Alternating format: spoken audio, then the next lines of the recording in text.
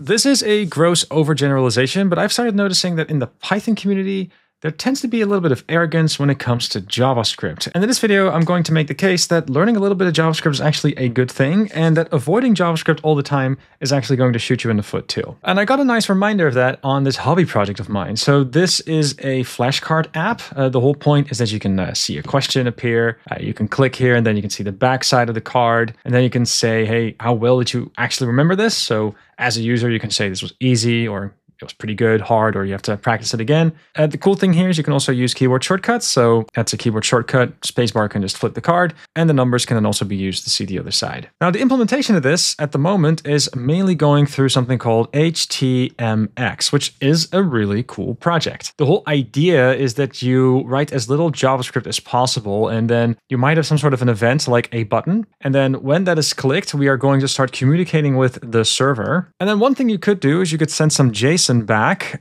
from the server, and then have some JavaScript pick up that JSON on this side in order to update the page. But that's not what's happening here, because what I've done with HTMX is I actually send some HTML back, and then that's just going to be injected in the page directly. So the whole point here is that the server is actually rendering some HTML, and that immediately gets placed on the front end. And the whole thinking here is that you mainly write in HTML and that you don't have to write as much JavaScript.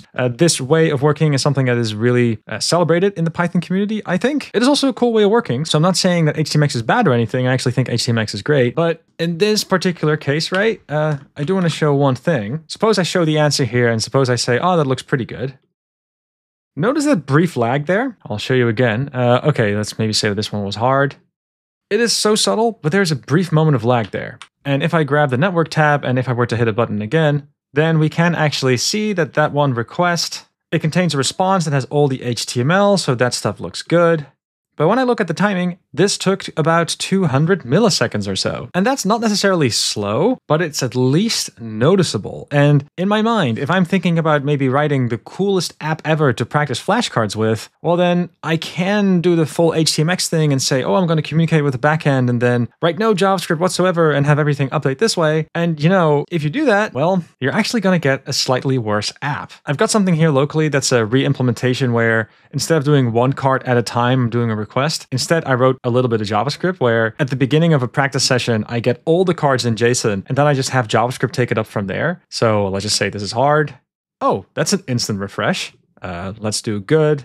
Oh, that's also kind of an instant refresh. I can still send a request to the backend such that asynchronously we might update the state as far as spaced repetition goes. That's all fine. But if I care about the user experience, and if I care that that experience is really snappy, well, the only way to really do that is to do some of that stuff on the JavaScript side. It is just a better user experience. In a similar vein, a while ago, I was actually figuring out, hey, that HTMX stuff, how far could you actually push it? Could you maybe make a game with it? And I actually implemented something, this bacteria game. Now, to be clear, a bunch of this was vibe coded, but the way that this works is that every single cell on this board here is clickable. And the whole point is that you have blue bacteria and you can move that around. So I can click one, request is made. Notice that the board state is actually in the URL as well. And then I can choose where this bacteria moves. It is either able to clone in these green cells over here, or it's just going to be able to jump to the yellow cells without cloning.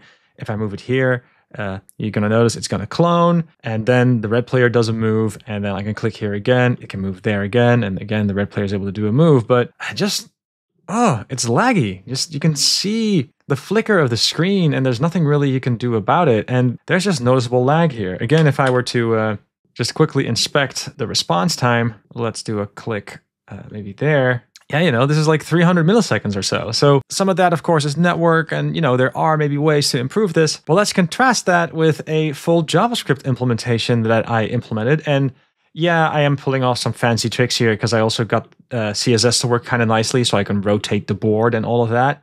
But then, okay, let's maybe click here. I'm the red player now. Let's maybe move it there. Then the blue player can make a move. Actually, let's go against the bot instead. I'm the red player now. I make a move. The blue player does something.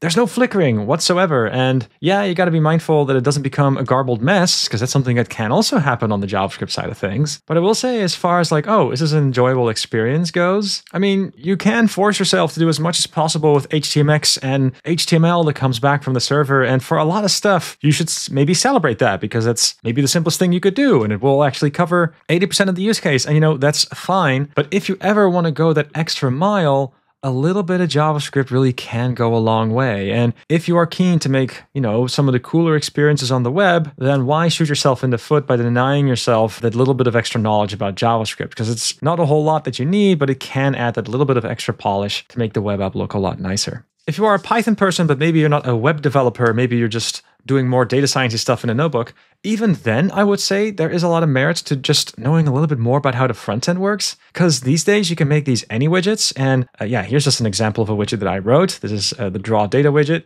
You're able to actually draw some points on the canvas, and then you can make that appear as a data frame, which you can then plot down below here as well. So you can see that as I draw around here, this is, by the way, definitely a Marimo trick. As I draw here, the cell below will automatically update. But this whole drawing widget thing, if you're trying to learn machine learning things, it's so great that you're just able to draw around. But this is something I just wrote by hand with JavaScript, because I know just enough JavaScript to get stuff like this to work. Yes, you have to invest a bit of time to understand JavaScript, but the experience you can make, I just feel that if you don't do any of it, you are at risk of shooting yourself in the foot, in the sense that there's just so much more you can do if you're a Python person that also knows just enough JavaScript, and you shouldn't be afraid to actually go ahead and apply it. JavaScript is definitely a thing that you can use to make an app better.